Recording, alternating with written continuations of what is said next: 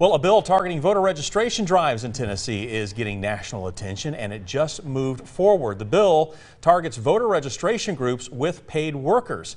Now, if they submit too many incomplete forms, they could be fined.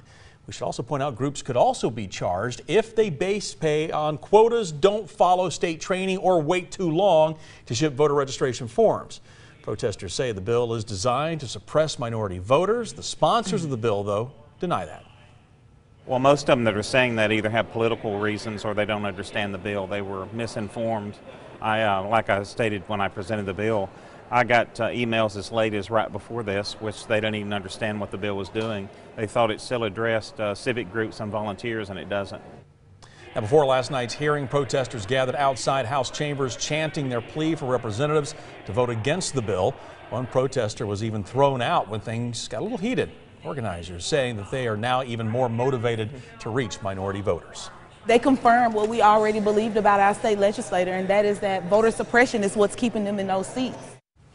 A similar bill, by the way, is set to be heard in the Senate in the coming weeks.